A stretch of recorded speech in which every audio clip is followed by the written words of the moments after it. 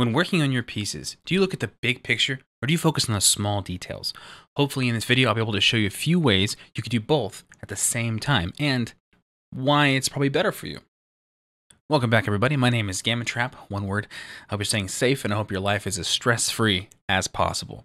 When talking about this stuff, it's going to be mostly talking about digital work, but there's still concepts that can be applied for traditional stuff. So if you're a traditional artist, you can feel free to stick around and enjoy this. But most of this is going to be angled towards digital because most of my work is in Photoshop, and a lot of these aspects are tools and things you can do in Photoshop. Again, it's up to you. So there's some pros and cons to working with both big picture and zooming in on the details. The big picture stuff, obviously you get to see the entire picture. That's why I call it the big picture. You get to see the complete balance and the composition of everything, and every change that you do is clearly visible. So you're seeing what your viewer or audience member is going to see at first glance. Now, the big downside to this is you don't actually get to see, from that zoomed out perspective, all the details that you could add if you were to zoom in. Now, the upsides of working in the details is obviously you get to work on the details. Zooming in gives you a chance to actually add the thread texture on someone's shirt, or the links in the chains, or the blood splatter on the walls, or as an artist, you get to add all kinds of enriching details in your piece. The downside, the trade-off, you could say, is you don't get to see, when you're zoomed in, how those things you do affect the overall piece as a big picture. Now, to help demonstrate all this, we're going to be using this piece that I finished recently, Darth Vader. Probably by far one of my favorite villains of anything. The more I think about it, the more I really can't, I don't got a villain that can top the Vader. If you could think of one, or if you have one already, just off the top of your head, comment below, who do you think could beat Darth Vader in the villain game? Don't forget to like the video, by the way, while we're at it. So here we have Vader zoomed out, and you can see everything at a glance. This is the big picture point of view we were talking about earlier. If you were to work purely zoomed out, this is pretty much how you'd work. You would do all the colors and everything from this point of view, way back here. The downsides obviously are the downsides. You can't do any of the cool detail work you would be able to do if you were zoomed in. So we want to try and work around that. If we zoom to 100%, we are able to see the blending, the brushwork. We can see the dots and the embers of the lava that's flowing around him in this really hostile environment. We can see the cool light effects on his helmet. We can see all kinds of cool details, the rips in his armor and the texture added to the background to make it look like it was on a canvas. We can see all this cool stuff, but if we were to do just anything right here, we won't be able to see what that is doing to the entirety of the piece, the overall balance of the piece, unless we zoom out. Like so. But that kind of ruins the flow because you don't want to zoom out and zoom in all the time, right? So here's how we go about fixing that problem. Now, if you look at a lot of my previous time lapses, you probably have seen what we're about to do right now. We're going to make two windows to see simultaneously. And the way we do that is we go to Window, Arrange, and New Window for Vader. Now, this is going to be New Window for whatever the name of your Photoshop document is. It could be New Window for, boat, New Window for cat, whatever you named your file, or New Window for new file, or whatever it is. So we're going to click that, and you see we've got a new tab, which is nice. It is a complete clone of the original Vader. Anything you do to this one will be on this clone as well.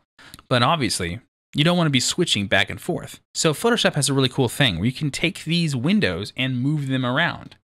So if you wanted to, you can work like this.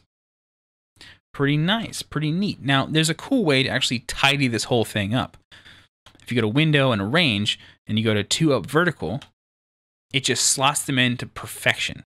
Now, you could do it a little more precise and actually drag these windows to be a little more form-fitting, which is what I always do. So again, if you've seen a lot of my previous time lapses, including this time lapse of Darth Vader that's going to be out pretty soon, you're going to see this setup where you see the main Vader on the left, and on the right, you see me zoomed in and working.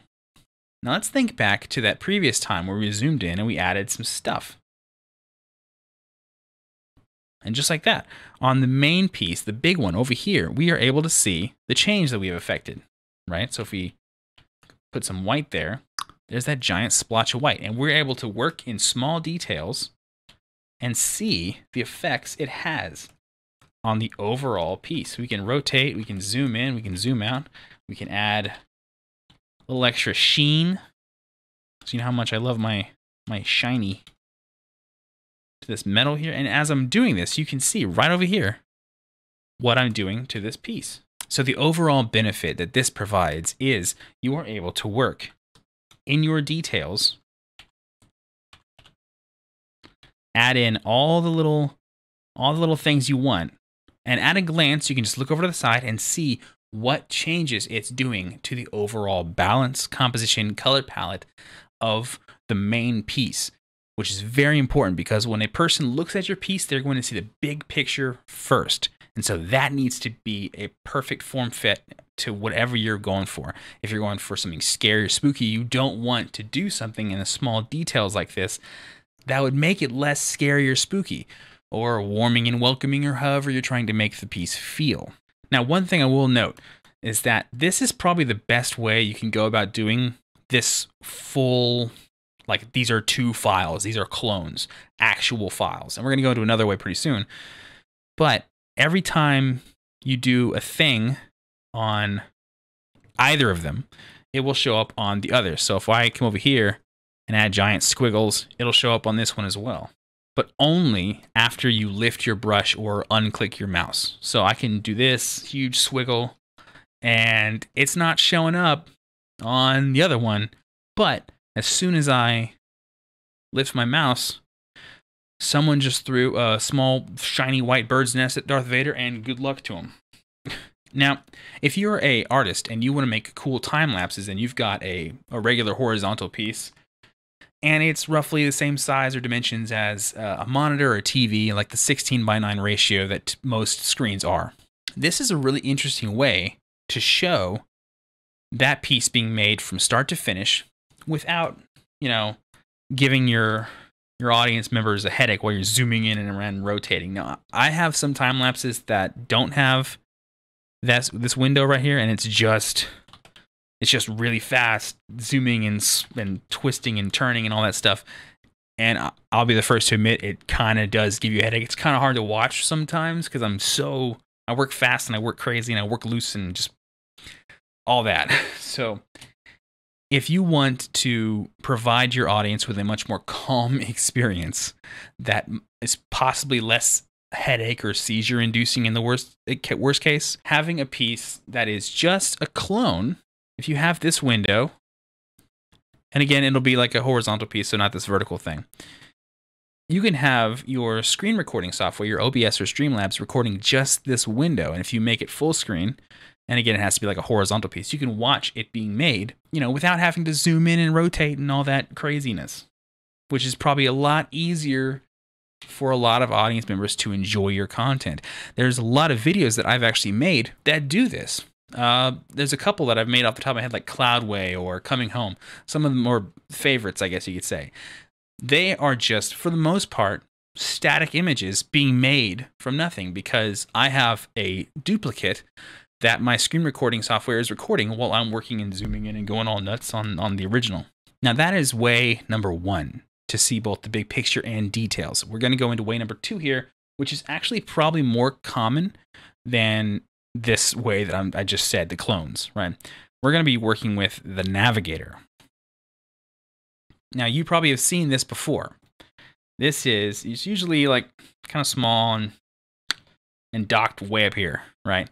The navigator is essentially what that clone was, but on a much smaller scale. And it's not a copy. It's not a clone of the file. It's not a Photoshop file itself. It's just like a camera's pointed at it and that's all. It's really nothing else. All you see, all this thing's really good for is if you're looking at the details.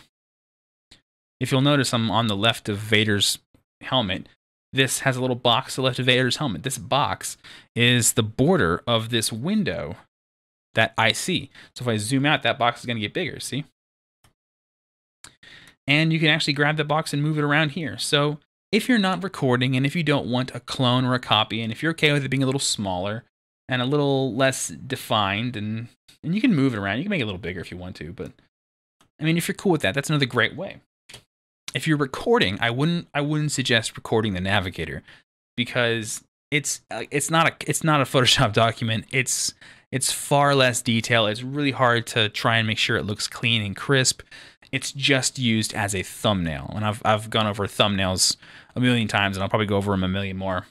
So if you are looking for a thumbnail, you can have your navigator, you know, nice and tiny and way off to the side, you know, while you're working. It's super useful. And honestly, while I do all this stuff with the big piece and the clone to the side, I usually do on my second monitor over here. I have the navigator open, and it's really small like this right here. And I shove it off to the side, kind of over here, so I can barely see it when I'm looking at it, when I'm looking at my references. And it's really useful because I still love thumbnails, despite the fact that I have a big picture view and a view that I can zoom in. It's just nice to have a thumbnail version. So those are the two main ways you can see the big picture while also working on the details at the same time. I hope you found this video useful, helpful, or entertaining. If it is either of those things, feel free to give it a like. And big thank you to my amazing patrons. If you'd like to see more tutorials like this, feel free to subscribe and leave a comment down below with what tutorial you would like to see next. Now, if I was going to offer a useful tip on finding out what cool tutorials I have to offer, I would suggest looking back at a lot of my videos. If you click right around there, probably, I'm going to put a playlist of tutorials that I've already made. You can just go check. Some are really in-depth, like how to render metal, and that's a big one. And there's some smaller ones, like little technical stuff, kind of like this. Either way, thank you so much for watching. I hope you found this useful, helpful, and entertaining, and I will see you in the next one. Peace.